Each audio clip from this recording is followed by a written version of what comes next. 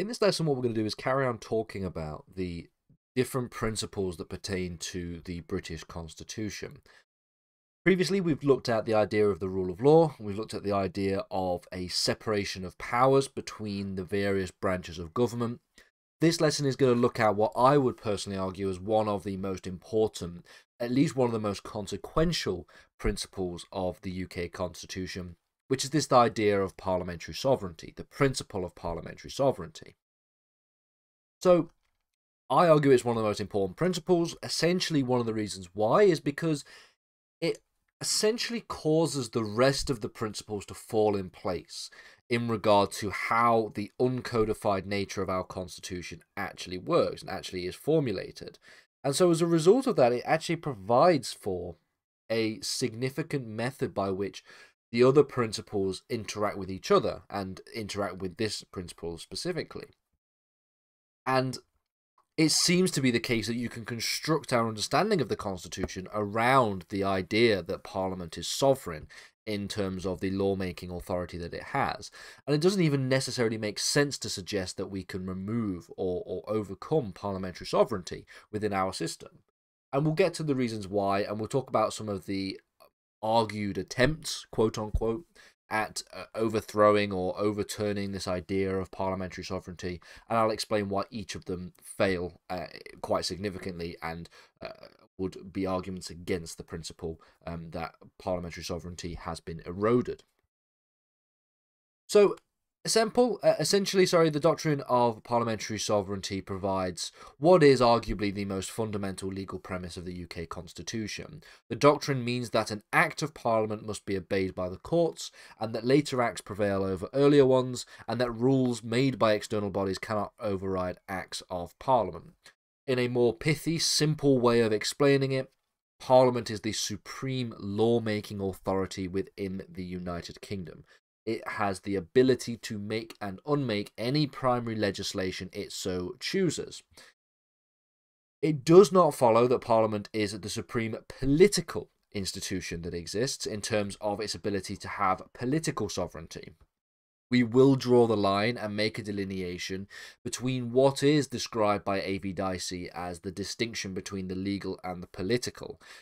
In terms of law, in terms of legality, in terms of lawmaking, Parliament has supreme authority over any other institution in terms of creating primary legislation.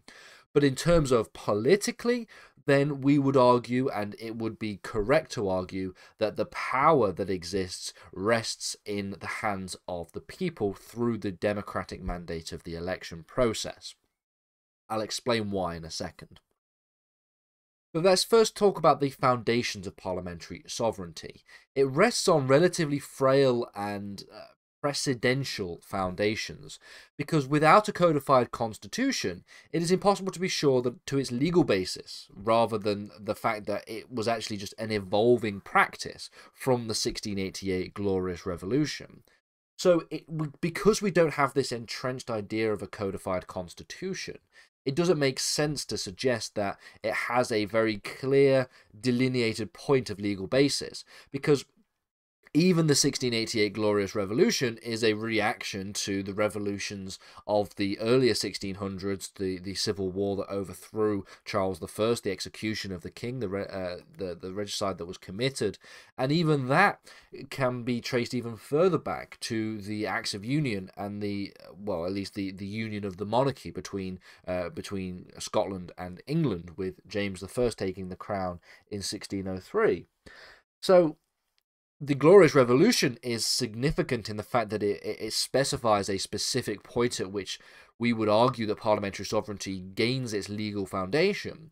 But even from there are arguments to suggest that the whispers of parliamentary sovereignty, if you will, the conversation about parliamentary sovereignty, and the growth of Parliament's influence over the lawmaking process dates back even further to then.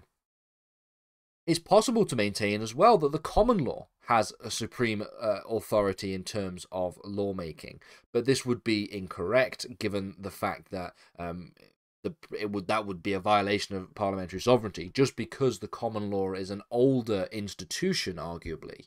it is indeed definitely older than the principle of parliamentary sovereignty. It does not therefore mean that statutory law is something that is subordinate to that of the courts, although the courts interpret statute law. There's a lot of things that have to be unraveled in this regard. The question of ultimate source of power cannot be answered within the legal system necessarily, because it depends on a public acceptance of this power. But this is relating more to the political theory of power and where power actually resides. Because, like I've said, political sovereignty 100% rests within the hands of the democratic electorate. But legal sovereignty rests within Parliament by way of the consent from the people. And so you have to think about that as well. But let's understand parliamentary sovereignty in a bit more detail and understand parliamentary sovereignty specifically. Parliamentary sovereignty has two major aspects, okay? The first of these is that the courts must obey acts of Parliament in preference to any other kind of legal authority. So where Parliament says specifically and explicitly a certain thing, it is not for the courts to disregard that particular provision. There may be instances, and there are instances, where the courts may interpret provisions that are established by Parliament, and that is perfectly within the remit of the judiciary of the United Kingdom. They have the authority to interpret provisions because Parliament passes law that is sometimes very difficult to understand, very difficult to interpret. And so one of the interesting things is relating to that particular element. I mean, at the time of recording, my partner is actually somebody who is researching terrorism legislation within the United Kingdom and the way in which it has been treated by the courts. And there is just the way in which terrorism legislation is interpreted owes to the fact that the creation of this law is deliberately, or arguably deliberately vague, very difficult to define, and is trying to define an ethereal concept. So you have to rely on the courts in these regards to come up with some kind of clear understanding of what the law actually means. But where the law is clear, and where the courts may wish to disobey the acts of Parliament that have been passed, there is no legal authority for them to do so. The second principle is this idea that no body, including Parliament itself, can place limits upon the freedom of action of a future Parliament. Written in a better way, you would argue that Parliament cannot bind its successors. So one of the things that should be noted as a point of terminology within A-level government and politics is the idea that where there is a new election and we have new MPs joining Westminster, this is considered to be a new Parliament. Parliament is dissolved and then it is brought back following an election, for example. And so these are separate parliaments. These is what they describe as. And so a parliament that exists and is sitting right now cannot pass legislation that would bind a parliament that exists in the future. So you can't pass a law today that legally a future parliament could not reverse. Parliament can always reverse whatever legislation it so chooses. Now, there is some debate as to whether or not they have to be explicit in the removing of certain specific kinds of legislation, and we'll get to that in a second when we look at the Thoburn and Sunderland City Council case. But in terms of just any old legislation, Parliament is always able to remove and replace the older legislation with newer legislation. It doesn't even necessarily have to explicitly repeal the older legislation. This owes to the doctrine of implied repeal. The doctrine of implied repeal tells us that where a future Parliament passes an act of Parliament, passes a law, and that the wording of that legislation or the content of that legislation actually contradicts a previous law, rather than having a debate about which of the two pieces of legislation actually applies in this particular circumstance, the doctrine of implied repeal tells us that it will always be the case that the older legislation becomes subordinate. and it becomes essentially repealed. And it is known as the doctrine of implied repeal, because the idea here is that if Parliament is passing a piece of legislation in the future that essentially overturns the previous legislation, then what is implied is that they have repealed that legislation. They are implying that they are repealing the legislation without necessarily explicitly coming out and saying it. Now, one of the questions you might get asked in an A-level politics exam is whether or not Parliament still remains to be sovereign. Now, the definitive answer to this question, in terms of the legal sovereignty that Parliament has, is yes, it does absolutely remain sovereign. But there are attacks, and there have been attacks on this idea of parliamentary sovereignty. So these are theoretical restrictions. So, for example, let's think about the laws that were passed and still do apply in some cases from the European Union. Laws from the European Union were binding onto the United Kingdom, and this was regardless of parliamentary sovereignty. Well, you might argue, well, doesn't that mean, therefore, that the law of the European Union, because it was directly effective onto the United Kingdom, as the United Kingdom used to be a member state of the European Union, does that mean that the Parliament was not sovereign because there was a higher law? There was something that Parliament was subordinate to, the European Union. Well, the answer is no, and the reason why is because the European Union only had legal authority within the United Kingdom because of legislation that was passed by Parliament themselves. So in the 1970s, Parliament passed the European Communities Act. I believe it was 1972. And the European Communities Act gave effect to European Union law within the United Kingdom. So the European Union only had authority over the United Kingdom, and therefore they only had authority over Parliament themselves because Parliament directly said that they could. So there is nothing in the law, there is nothing in the principle of parliamentary sovereignty that says that Parliament cannot vote to make itself less sovereign, make itself subordinate to another authority, which is what the European Communities Act essentially did. But what is the key caveat here is, while this is de facto making Parliament less sovereign, in reality and in law, it's not doing so, because it is only making itself less sovereign because of the legislation that is passed by Parliament itself. So Parliament is sovereign in its ability to make itself less sovereign, okay? And in any event, Parliament could just as easily have reversed this process anyway, which is essentially what happened with the Brexit referendum and the subsequent leaving of the European Union, and the fact that Parliament had to have the authority in voting for Article 50 and leaving the European Union, which is of course what was decided in the first Supreme Court Miller case. The second idea is the idea that the Human Rights Act places restrictions on Parliament. I put in brackets again, but not really.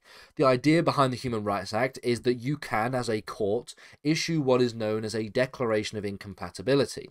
Essentially, whenever a new piece of legislation is passed, within the second reading, I believe, it might, or even in fact the first reading of the legislation, the bill is required by law to ensure that it is declared to be compatible with the Human Rights Act. Now, if a court, by way of judicial review, is looking at a piece of legislation and is being asked, well, whether or not this piece of legislation actually is compatible with the Human Rights Act, and they believe it is not, then they can issue a declaration of incompatibility. Now, why is that a case of Parliament not being sovereign? Well, on its face, you might say, well, Parliament is not being sovereign because the Human Rights Act gives the courts the ability to strike down legislation. But the courts aren't striking down legislation when they issue a declaration of incompatibility. They are sending that legislation back to Parliament for Parliament to amend. Ultimately, if Parliament wanted to reverse and repeal the Human Rights Act, which at the time of recording they haven't, I'm recording this on the 30th of June 2023, but in future they might repeal the Human Rights Act given the rhetoric of the Conservative government, they could just as easily do so. They could repeal the Human Rights Act, and therefore Parliament is, again in this example, using legislation, using its own sovereignty to limit its own sovereignty. That's essentially what it's doing. But it's not binding successive parliaments, because Parliament has the legal authority to revoke the Human Rights Act whenever it wants to issue a new Bill of Rights, or to just get rid of it completely. And so the idea here is that what the obligation on the part of the Parliament is when there is a court that strikes down a piece of legislation is that of a political declaration. The idea being here is that the Declaration of Incompatibility makes it very clear that lawfully the piece of legislation does not fit with the Human Rights Act. It is incompatible with the Human Rights Act. And the political mandate and the political will that is given is what makes Parliament want to change that legislation so that it is compatible with the Human Rights Act. Now, this has all been challenged slightly by the courts in the case of Thoburn and Sunderland City Council, which does ultimately give something of an attack on parliamentary sovereignty. Because what this case did was make it clear that there are some certain pieces of legislation that are said to be constitutional in nature. Now, what actually these pieces of legislation are is not necessarily clear, but we can all generally have consensus on some of them. So, for example, the Human Rights Act from 1998 is considered to be a constitutional piece of legislation. The Constitutional Reform Act, the early Bill of Rights, some other, the European Communities Act, the exiting of the European Union legislation that we have, all of these different things are considered to be constitutional statutes. And then once it's done that, once the case made that delineation, they then went on to say that in order for Parliament to reverse constitutional statutes, they have to expressly repeal, which essentially means that Parliament does not have the ability to reverse constitutional legislation through the doctrine of implied repeal. That's what this case essentially held. It's a relatively controversial case because what this is doing is actually limiting parliamentary sovereignty, because one of the key aspects of parliamentary sovereignty is the idea of implied repeal. So what we have here is parliamentary sovereignty being somewhat reversed or somewhat limited in the sense that Parliament could not just pass a piece of legislation that is incompatible with the Human Rights Act and therefore impliedly repeal the Human Rights Act. In order for Parliament to actually repeal the Human Rights Act, they have to be explicit by making it very clear we are repealing the Human Rights Act and we are potentially replacing it, or we're just going to leave it without, we're going to leave the UK without any human rights. That is the idea that is presented here in the case of Thoburn. Does this necessarily mean that we have an attack on parliamentary sovereignty, or is it just saying that, well, Parliament is still sovereign, they still have legal sovereignty completely, no other institution is Parliament subordinate to, but it's just putting a bit of friction between the idea of parliamentary sovereignty and the constitutional statutes that they have passed? Potentially that could be an argument that is made, because ultimately, so long as there is a majority in the House of Commons, they can still repeal and replace and do anything they want with any of the constitutional statutes that are cited in Thoburn and Sunderland City Council. They just have to be explicit in doing so. That's a little debate that can be had, and that is a debate that is had with constitutional lawyers. So, another example of attack on parliamentary sovereignty is, of course, devolution, but just like with the European Communities Act and the Human Rights Act, devolution is something that essentially grants the assemblies and parliaments of the devolved bodies, like the Scottish Parliament and the Northern Ireland Assembly and the Welsh Assembly. They are granted that authority because of Westminster Statute, because of primary legislation, the Scotland Act, the Government of Wales Act, etc., etc., etc. So in the similar sense that Parliament is giving away power, they are only giving away power because they have voted themselves to give away power. They are using parliamentary sovereignty to restrict their sovereignty. The final thing you can talk about is the delineation between legal sovereignty and political sovereignty. Legally, Parliament is completely sovereign to make and unmake any law they so choose, but politically they are accountable to the electorate. So a good example is Parliament could technically, legally, pass a piece of legislation that makes it perfectly legal for murder to be allowed. It makes murder legal. Now, legally, there's no restriction on doing that. But politically, it would be a very unpopular idea. It would probably cause either the forcing of an election or, more likely, a revolution. And so the idea here is that Parliament is limited by the people in the sense that there is a political limitation on sovereignty. There is a distinction between law and politics and between political and legal sovereignty, such that legal sovereignty is much higher than political sovereignty. This was an idea that was presented by the constitutional jurist, the constitutional thinker, A.V. Dicey.